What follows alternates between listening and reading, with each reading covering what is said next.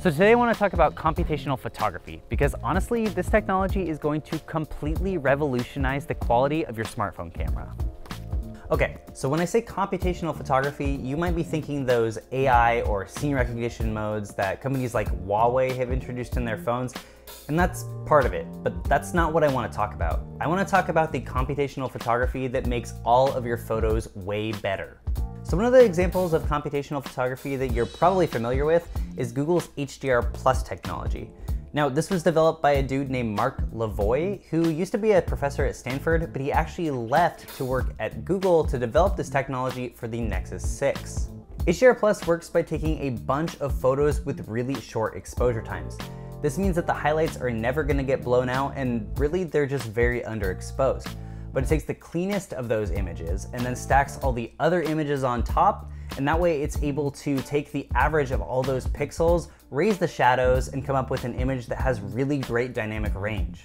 Now, this process actually took quite a bit of time on the Nexus 6 and the Nexus 6P. You probably remember hitting the shutter button and then waiting a while for that circle to go around and around before you could actually look at the image you took. The Google Pixel got around this by stacking the image sensor directly on top of the DRAM chip. This made it so it could read out the data way faster, put it through that Snapdragon processor, and produce an HDR+ image before you even knew it was taking one. This is what's led to the amazing photo quality of the Google Pixel and the Google Pixel 2, and you probably didn't even realize that you were taking an HDR+ image, but you were. But let's look into the future a little bit. You know how in CSI they can zoom into an image and enhance it to suddenly make the image way more clear and just a lot cleaner? Well, Nvidia is actually working on a lot of similar technologies that are gonna make that a reality. A really cool example that I saw from Nvidia was this new denoising algorithm that they've got.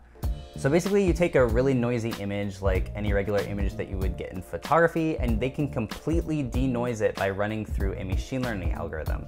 This could actually make HDR+ way better because when you raise the shadows of a really underexposed photo, it generally adds noise. So now Google could take even shorter exposures, get darker images, raise the shadows, and just get rid of any of the noise that they've got there. That way you've got more dynamic range and a cleaner image overall. The other cool party trick that Nvidia's got is a new enhanced AI ContentAware Fill. So if you're not exactly privy to what ContentAware Fill is, basically in Photoshop or another similar program, you can scrub over a portion of the image and the program will basically fill in that part with whatever it thinks should be there. Well, it's never really been that great in the past and you've had to use some other techniques to clean it up. Nvidia showed off a version of it that is just mind-blowing. Basically, you could scrub it over someone's face and just completely get rid of wrinkles, get rid of that chair in the back of the room or annoying painting that you don't want to be on the wall. It'll basically fill it in with what it thinks based on the AI machine learning algorithms that it's got running, and this is way better than anything we've ever seen before. Now, we saw Google start to do this before about a year ago. They had a new feature in Google Photos that they called Remove Object. Now, this hasn't exactly come to fruition yet, but the whole idea is that you could be at your son's baseball game, take a picture of him through the grate, and then just get rid of the grate in post, and that way you just see your son and all the air around him. There's nothing actually obstructing your view. Now, the craziest part about all of this is none of these techniques actually use that much extra hardware in your phone. Google's Pixel and Pixel 2 phones are still considered some of the best camera phones on the market right now, and almost all of that is software.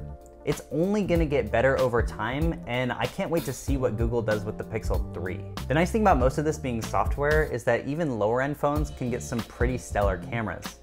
Xiaomi recently released the Mi A2, which is a €250 phone that has a really good camera.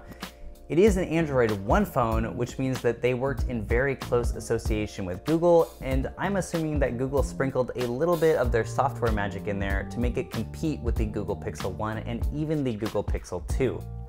You can probably expect more low-end phones to get some pretty good cameras in the future, but I'm even more excited with what you can do with a really high-end phone with a great processor. Anyways, thanks for watching, guys. Let me know how you like the format of this video. I'm trying to be a little more narrative with the videos in between all these big phone launches. So leave your comments in the comment section below. I'll jump down there and talk to you guys soon, and I'll see you later.